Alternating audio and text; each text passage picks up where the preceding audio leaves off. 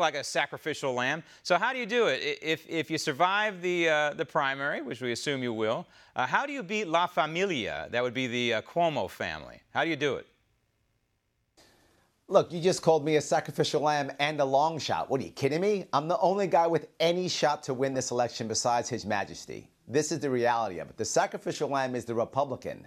This state is clearly blue. In the last 16 years, the same things happened across any statewide election. Governor, attorney general, senator, doesn't matter. Blue team comes in first, red team comes in second, no change.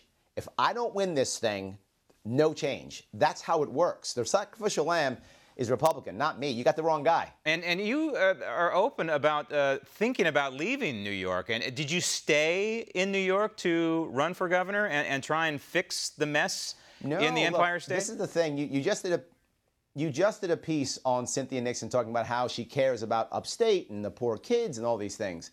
Yet she has no answer for the economic woes that affect this state. His Majesty King Andrew, he thinks that, he's doing a fine job. Let's just beat up Donald Trump and life is good. Meanwhile, over 100,000 New Yorkers leave this state every single year. Right. The Republican says, let's tweak this or tweak that. Meanwhile, we have a death spiral in this state. Yes, I was considering leaving. I was looking at land in North Carolina. I was thinking about getting out of here. But I don't want to leave. New York State's a wonderful state. But we have to fix it with bold new ideas. That's not the same old thing. So the bold. problem we have in New York State. I'm sorry, bold new ideas. Do you consider yourself a classic libertarian in that regard, in terms of the arena of ideas? In other words, lower taxes, less government? Not lower taxes, believe it or not. I'm not about lower taxes. It may sound crazy. I'm about reducing spending. The problem is everyone says they lower taxes, and then they don't reduce spending, and we either have more debt or we shift the tax burden.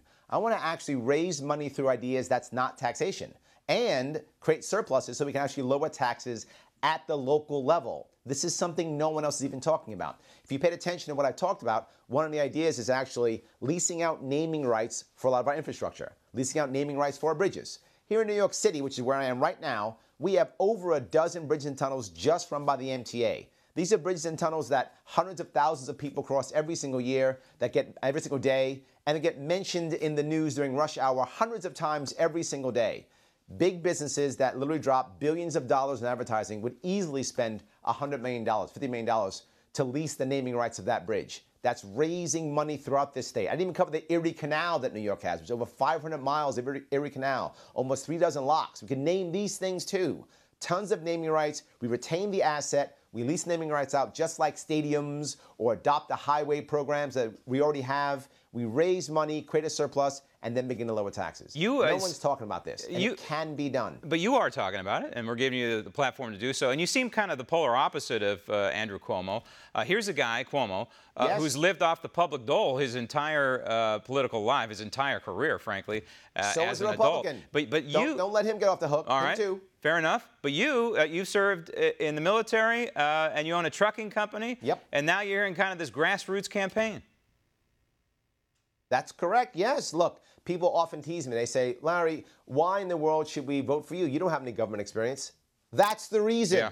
I'm not part of this 20-year corrupt system. Look, these two guys who are running in the red team, blue team, they can't drain the swamp because they live in the swamp. They can't fix the establishment. They are the establishment. It's like asking them to burn down their own house.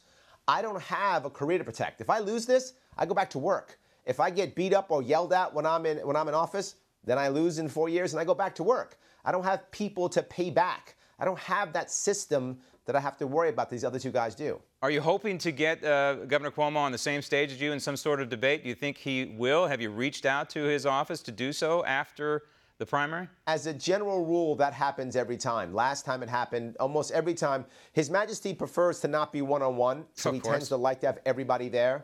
So he tends to do that, so the odds are very high. This is going to be a five-way race, and you said long shot. This is the shortest shot a third party's ever had. New York State's a plurality state. Now, with the five-way race, that means, in theory, 30% could actually win this thing. Sure. But more important, New York State, 70% of New Yorkers don't vote.